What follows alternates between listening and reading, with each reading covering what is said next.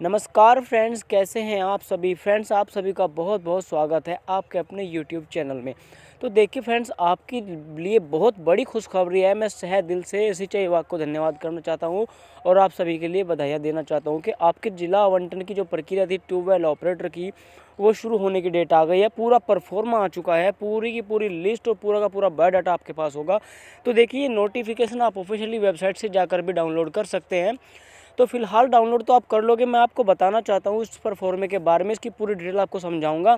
उसके बाद एक नेक्स्ट वीडियो फिर आएगा, उसमें आपको बताऊंगा इसे किस तरह से आपको भरना होगा, क्या डॉक्यूमेंट्स आपको जरूरी होंगे। तो पहले नोटिफिकेशन आपको मैं समझा देता हूँ।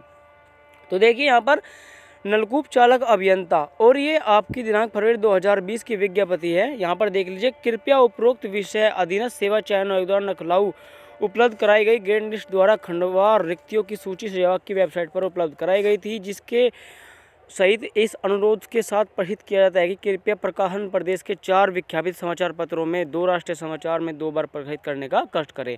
अब देखिए, ये तो नोटिफिकेशन अखबार को था, जो वो आपको अखबार के माध्यम से मिलेगा। उसके बाद कर नीचे चलते हैं, ये आप इसे खुद भी पढ़ सकते हैं। अब जो मेन चीज़ है वो मैं आपको दिखाने वाला हूँ। यहाँ देखिए, जिला आवंटन की जो प्रक्रिया होगी किस प्रकार होगी, किस तरीके से होगी, ये मैं आपको पढ़कर सुना देता हूँ। आपने खुद भी वैसे पढ़ लिया होगा, पर मैं आपको समझा देता हूँ, ठीक है। तो ये पूरी की पूरी लिस्ट अपलोड की गई है। 16 मार्च से जो आपका आवंटन प्रक्रिया होगी वह शुरू हो जाएगी, ठीक है।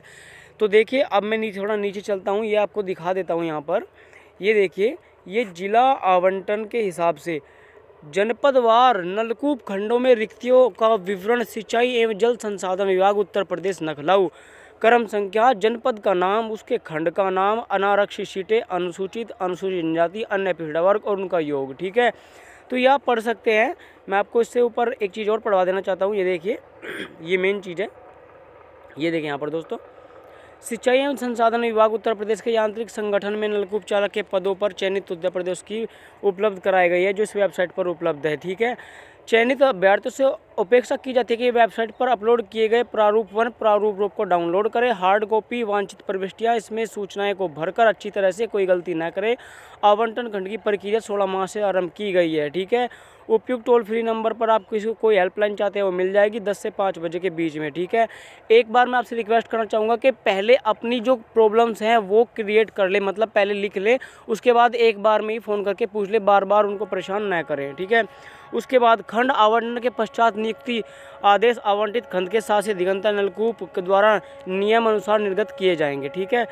इसके लिए मैं आपको सलाह दी जाती है कि आयोग से संपर्क कर अपना अभिलेख पूरा कर ले, ठीक है। ये शीट के हिसाब से माध्यम से आपके खंड के हिसाब से यहाँ पर ये शीटें दी गई है, आप देख सकते हैं, एक एक करके अपना चेक कर सकते हैं। अब मैं चलता हूँ उसके नीचे वाले खंड पर, ठीक है। ये देखिए, यहाँ पर सबसे बड़ी बात, सिंचाई एवं जल संसाधन विभाग उत्तर प्रदेश, ठीक है। कहाँ पर किया जाएगा? खंड आवंटन स्थल का नाम है डॉक्टर राम मलोहिया परिकला भवन, सिंचाई विभाग, जल संसाधन विभाग, तेलीबाग नखलाऊ, पिन कोड आपके सामने है। पंजीकरण प्रातः 9 बजे से 10 साढ़े 10 तक होगा। आवंटन खंड 11 बजे से स्टार्ट किया जाएगा, ठीक है। ये देखिए, 16 मार्च से स्टार्ट हो चुका है। सोमवार का दिन होगा। क्रमांक संख्या 1 से 200 तक जो आपकी मेरिट लिस्ट अपलोड की गई थी, उसमें शुरू के क्रम से लगाकर 200 तक, यानी कि अभ्यर्थियों की संख्या कितनी हो गई? 200, ठीक है। उनको वहां पर पहुंचना होगा। 17 मार्च को मंगलवार संकलन एवं संपादन कार्य किया जाएगा। उसके बाद 18 मार्च में बुधवार को 201 से 500 तक के 300 बच्चे बैठ गए, उनको यहाँ पर जाना होगा। मतलब अपना रैंक के हिसाब से आप यहाँ पर चूज कर सकते हैं कि आपको किस डेट में जाना है, किस में नहीं जाना है। अब मैं थोड़ा नीचे चलता हूँ। क्रमांक 2901 से 3210 तक के अभ्यर्थी उपरोक्त तिथियों में से किसी कारण अनुपस्थित रहे अभ्यर्थियों को अंतिम अवसर प्रदान करने हेतु खंडों में शेष रिक्तियों पर रैंडम खंड आवंटन होगा, ठीक है। वही आप ये देख सकते 7 अप्रैल तक, यानी कि आपकी जो खंड आवंटन प्रक्रिया होगी वो 7 अप्रैल तक चलेगी। उसके बाद मैं नीचे चलता हूँ। ये देखिए, प्रारूप फोटो ये है, ठीक है। इनका एक मोस्ट इंपोर्टेंट वीडियो लास्ट में अभी कल आ जाएगा, कल दोपहर को, जिसमें आपको पूर्ण रूप से मैं समझाऊंगा अच्छी तरह से। आपको कोई गलती नहीं करनी है, आपको कैसे भरना होगा।